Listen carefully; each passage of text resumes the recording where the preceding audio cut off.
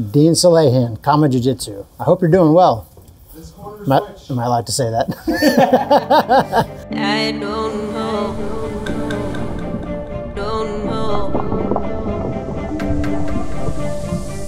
Hi everybody, this is Dean, the Judo Sensei here at Kama Jiu-Jitsu. What we thought we'd do today is to do a video on Kosen Judo. And whenever there's a discussion of Brazilian Jiu-Jitsu and Judo, their history, the origins, and the relationship between the two arts, somebody always brings up Kosen Judo. So I thought we'd talk about Kosen, what it is, maybe dispel some myths about it, and then kind of my thoughts on the relationship between Judo, Kosen Judo, and Brazilian Jiu-Jitsu. So first, Kosen is an abbreviation for Koto Senmon Gakko. And that's, I'm probably butchering that because my Japanese isn't so great. But Koto Senmon, the first two characters or syllables become Kosen. And the Koto Senmon Gakko were technical colleges in Japan, in which they had a very particular rule set for practicing judo in tournaments. Prior to World War II, they developed a set of competition rules that differed a little bit from what, say, the Kodokan rules were doing. And since World War II, there are still a handful of schools in Japan that are still practicing the Kosen tournament rules. And these are primarily in the 7 former imperial schools of Japan. Some of the most prestigious schools still have Kosen Judo teams. So what is the Kosen rule set and how does it differ from Kodokan rules and from IBJJF? Because a lot of times when people are talking about Kosen Judo, because they do much more newaza or ground fighting, it has some resemblances to Brazilian Jiu-Jitsu. So people often compare the two when they're discussing Judo and Brazilian Jiu-Jitsu. So in terms of the rules, so Kodokan Judo or traditional Judo, you can win by 4 means. You can win by a solid throw, nagewaza, where you throw somebody firmly onto their back with speed, power, and control. You can get some partial points if the throw was not as clean as a full ippon. You can also win by what's called osaikomi, so that's a pin for a pre-designated period of time. It used to be 30 seconds, then it was 25, and now it's 20 seconds to win by a pin. And you can win by a joint lock or a choke, shimewaza and kansetsu waza. So Kosen Judo is exactly the same. So you can win by any of those 4 means. And you can already see the difference between Judo rules, Kosen Judo rules, and IBJJF rules. So in IBJJF, a throw will not win a match outright. A throw is 2 points. It doesn't matter how clean or how powerful that throw was, it's just 2 points. For the most part, pins in IBJJF Jiu-Jitsu don't count. Well, you can't win that way. You can score some points for mount or for taking it back. And obviously, chokes and joint locks, you can win as well. So where does Kodokan Judo or traditional Judo and Kosen Judo differ in terms of its rules? Well, there's a couple of important differences. One is Kosen Judo allows pulling guards. So this is called hikikomi in Japanese. So this is going to the mat with no intention of throwing your opponent. Normally, people go to guard. In regular Kodokan Judo, that's a penalty. You cannot do that. That's allowed in Kosen Judo. The other critical rule difference is that in Kosen Judo, the time on the ground, the time in newaza is unlimited. So there is no mate or stop in the action. Regular Judo, Kodokan Judo, or IJF Judo, you basically have 10 seconds, maybe a little more, maybe a little less, depending on the referee, to make a pin or an arm lock or a choke happen before they stand you up. So there's no such thing in Kosen Judo. You stay on the ground as long as you need to. So because of those two differences in the rules, you'll see a lot of Kosen Judo doing what people might consider sort of modern sport BJJ. You'll see things like spider guards and de la hivas, people inverting. People get very good at groundwork in Kosen Judo, and for obvious reasons, right? It's because majority of the time can be spent on the ground in Kosen Judo. The other important thing to note about Kosen Judo is that it was always and is still a team competition. So universities will square up and you'll have a roster of athletes from one university, a roster of athletes from other universities, and the team with the most wins and the fewest losses is the team that prevails for that day. So for that reason, going to a draw is really important. So if let's say you're paired up with someone who you think is better all around than you and maybe has better throws than you, so it might be kind of a strategic game to pull guard, hold the person in your guard as long as you can, let the clock run out, and score a draw. So at least your team is not taking a loss. So strategically, kind of pulling guard and stalling becomes part of Kosen Judo in a big way, because it's not an individual competition, again, it's a team competition. So in a lot of discussions, when people are talking and comparing about Kosen Judo, Judo, Brazilian Jiu-Jitsu, a lot of, say, Judo purists will bring up Kosen Judo.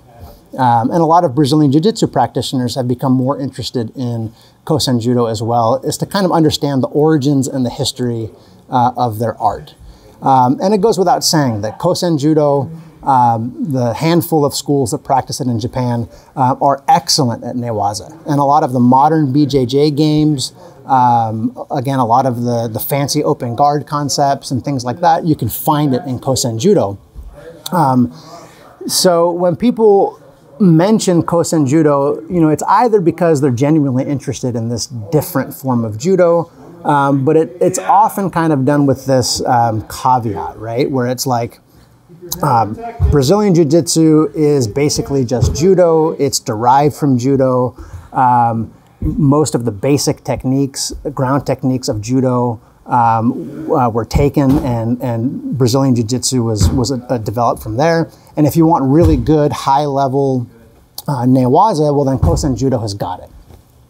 So what's my take on that as a judo practitioner and someone who's been doing Jiu-Jitsu for a while as well? You know, there is some truth to it, right? So yes, it goes without saying that a lot of Brazilian Jiu-Jitsu are techniques that are adopted from judo, especially the ground techniques. So a lot of the just basic fundamental Jiu-Jitsu, like the positions, mount, guard, cross side, keiza, the joint locks, straight arm lock, bent arm locks like Americanas and Kimuras, lapel chokes, rear naked chokes, all of that exists in judo. And, you know, that goes without saying. And a lot of the sort of fancier modern BJJ games have a lot of similarities with Kosen Judo, which is much older than Brazilian Jiu-Jitsu. But does that make Brazilian Jiu-Jitsu less legitimate as a martial art? You know, people will say, well, it's basically just judo because its techniques are ripped off from judo. You know, yes, a lot of the techniques are borrowed and adapted from judo, but does that make Brazilian Jiu-Jitsu less legitimate as a martial art? I would say absolutely not. So if you use that logic, then judo, there's nothing new about judo, right? Jigoro Kano never claimed to have invented new techniques. A lot of the techniques that he brought into judo were adapted from other styles of jiu-jitsu that he'd practiced. He never claimed to invent new techniques. So, you know, by that respect, judo is just a continuation of classical Japanese jiu-jitsu. So because Jigoro Kano created a systematization, a curriculum, a belt structure, a philosophy, he took classical Japanese jiu-jitsu and he created something new based on that. And in large respects, Brazilian Jiu-Jitsu did borrow techniques from judo, but it developed its own rules for competition, its own self-defense mindset. So, you know, you can't say that Brazilian Jiu-Jitsu is not a different art because what it takes to go from white belt to black belt is very different than what it takes to go from white belt to black belt in judo. So to go from white belt to black belt in judo, you need to have outstanding throws.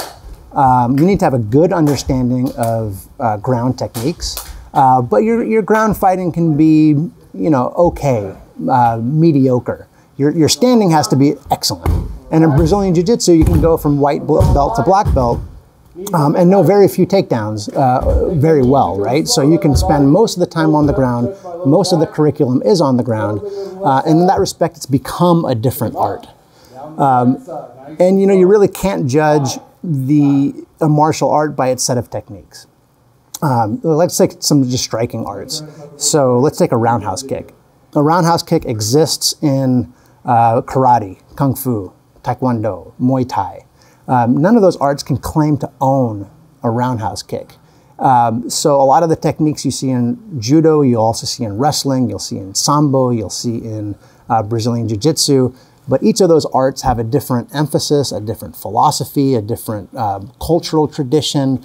And it's all of those other things, the curriculum, what it takes to advance in the belt structure, that makes a martial art what it is. It cannot be, and it is not, the individual techniques. So, you know, I've said it before and I'll say it again, that for most judoka in the United States, to get really good at newaza, training Brazilian Jiu-Jitsu is your best bet. Kosen Judo, yes, it exists, yes, it's a thing, but it's a handful of schools in Japan that are still adopting the old rules, the Kosen Judo rules. Most judoka, even in Japan, are still doing traditional IJF Kodokan Judo. It's a minority that are doing Kosen. So if you're in the United States, you know, it's really incumbent on you to find solid newaza. And for most of us, Brazilian Jiu-Jitsu is a place to really excel in that aspect of the art.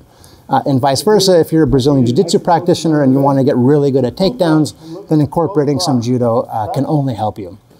I've never seen a proper Kosen Judo tournament in the United States.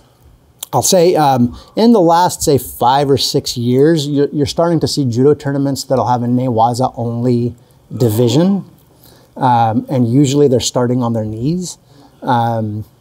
But Kosen Judo doesn't start on their knees. They still start standing. You can pull guard, all the things that I said. So the newaza only competitions that you see in traditional judo tournaments are still not Kosen Judo, not proper Kosen Judo. I think I heard that the USJA, the US Judo Association, is starting to organize Kosen tournaments. But I'd have to see like the exact rule set and if they're following the exact Japanese Kosen system. So again, this is those universities in Japan that are doing Kosen tournaments. They might have adapted them a little bit, but if they're doing it, it's a very recent thing, and a lot of it is in response to people doing more Brazilian Jiu-Jitsu and getting much more comfortable on the ground. It wasn't something that was a thing that I ever saw coming up. You never really saw Kosen Judo tournaments in the United States. And again, outside of Japan, it's really a handful of schools that are still doing the Kosen tournament rules. Most judo around the world is still following the IJF or Kodokan rule set. The big exception is the freestyle judo rules, which are a very unique rule set that still allow leg grabs. The ways of scoring points are a little bit different, but that's still a minority among the judo community. No, I mean, I think a lot of the reaction that some judo people had to the emergence of Brazilian Jiu-Jitsu, and we've covered this in other videos, is that Brazilian Jiu-Jitsu, they're claiming that what they're doing, this ground fighting stuff, fighting from guard, fighting from your back, that this is something new. And there were some claims from certain Brazilian Jiu-Jitsu practitioners, things like, Elio Gracie invented the guard, right? That's just not true, right? So there might have been some people in the Jiu-Jitsu world that were making a little bit overblown claims, claiming the novelty of what they were doing. And Judo folks might have taken a little bit of offense or exception to that characterization of it being something new. It goes without saying that a lot of Brazilian Jiu-Jitsu is adapted from Judo, but the emphasis between Brazilian Jiu-Jitsu and Judo is different. So just because they share techniques doesn't make it the same martial art.